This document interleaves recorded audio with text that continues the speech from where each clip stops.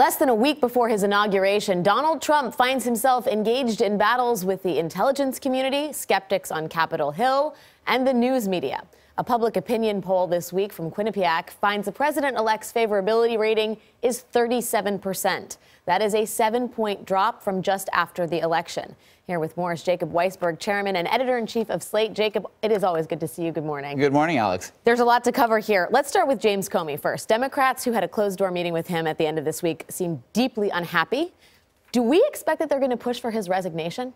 I don't know, and I don't know if it matters if they do. They don't have a majority. They're not going to force his resignation. But I think what they've seen is that Comey responds to political pressure. The release about Hillary Clinton that probably swung the election was because Republicans had leaned on him about that investigation, and he was worried about appeasing them. So the lesson is, if you want something from Comey, ask for it very aggressively.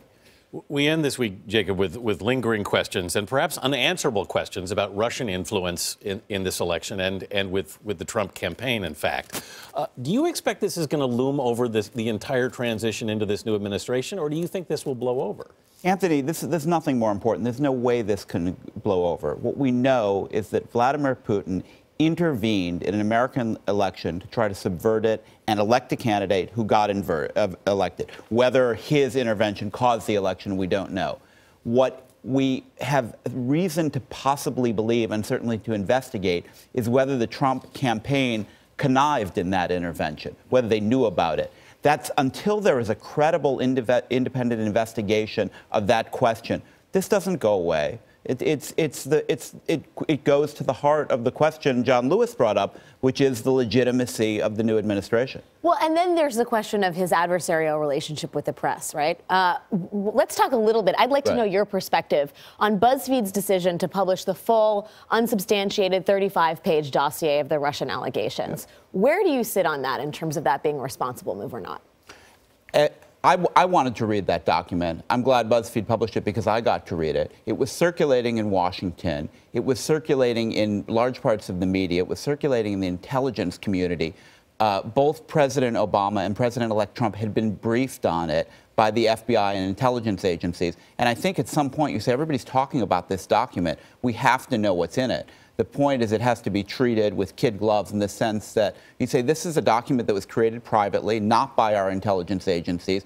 We don't know whether a lot of what's in it is true. What I suspect is it is a kind of raw intelligence. It's gossip that was floating around Moscow. Quite likely, some of it is not true, some of it is true, and some of it's partially true. And we have to find out, we have to sort it out. But I think it being out there is beneficial to the public and really to the country. You had a number of nominees in the confirmation hearings this week, cabinet nominees, break ranks with Trump on some issues ranging from the Russian hacking to the Muslim ban.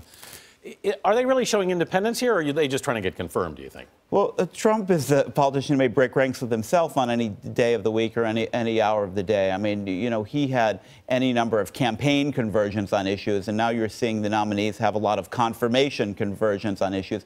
And I think the point is Trump doesn't really care. He wants them to say, of course, what they need to say to get confirmed, which is what they're doing. But what the ultimate position of the administration will be isn't determined either by what he's said on Twitter or by what they're saying in the hearings.